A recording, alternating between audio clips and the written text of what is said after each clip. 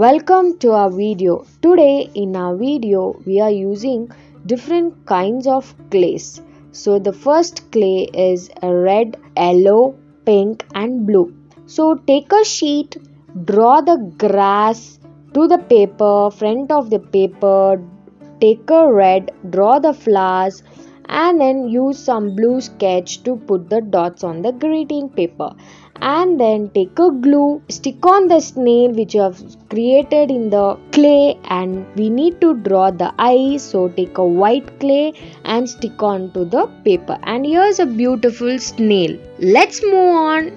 We are doing a candy, so it's like a lollipop candy. So we're taking a blue and a red clay and twisting them and rotating them, and then we are using a sheet. It's like we are making a candy sheets in the greeting card and drawing the brown sketch, and then we are using different kinds of clays and sticking them. And here's a beautiful candy frame, greeting frame. Let's go to the next part. We are drawing an ice cream candy.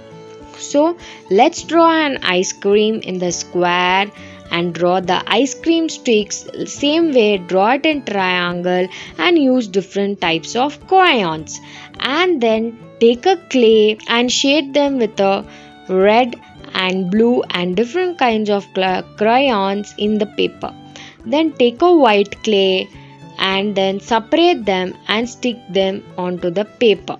Use your fingers and then use a crayons and take a green crayon and then separate them and spread the clay to all over the ice cream.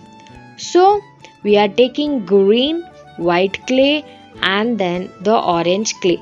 So next we are sticking the orange clay, rotating them with the ice cream and sticking onto the yellow ice cream. Same way as it follows to all the ice cream. And here's a beautiful ice cream frame, greeting card. Let's go to the next part.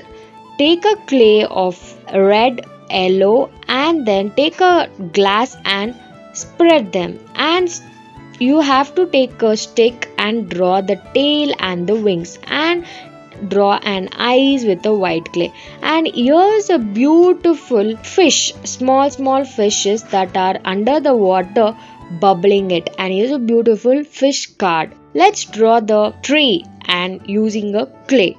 So first circling the green clay and sticking the clay all over the places. Next we are using a box, then drawing them, shading with red and yellow, then using a blue clay and yellow clay and the red clay.